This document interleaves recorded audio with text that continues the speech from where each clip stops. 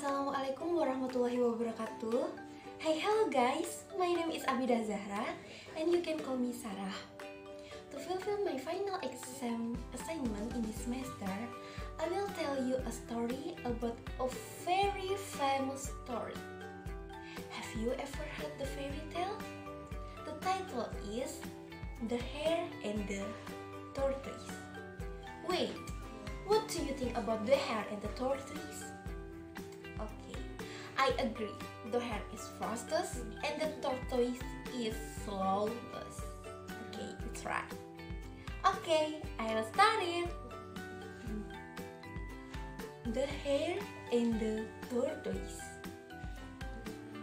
A long time ago, there was a hare who wouldn't stop teasing a tortoise for his slowness.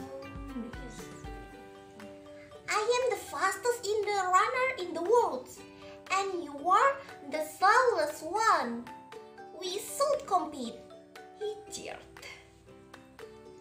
One day, the tortoise, tired of the hare showing off, agreed to have a running competition.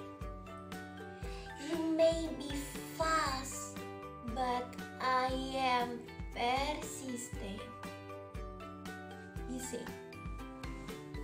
The next day, the tortoise and the hare stood at the start, ready for the race.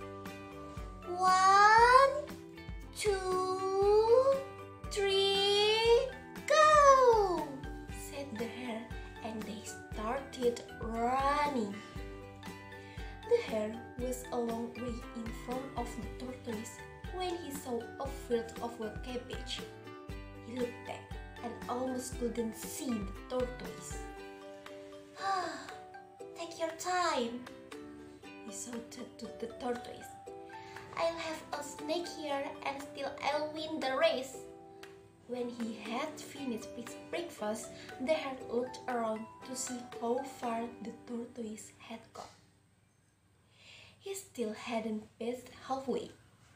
Feeling sleepy after his snack, the hare thought himself, I will have a quick snooze now, and when I wake up, I will quickly run past finish line. He fell into a deep sleep and dreamed of winning the competition. Time passed and the sun was already setting when the hare woke up. He jumped and looked around to see a tortoise a few steps from the finish line. The hare rushed toward the finish line as fast as the could. But the tortoise was already crossing it, winning the competition. You don't always have to be the fastest to win, the tortoise told the hare, who was sobbing in this disgrace.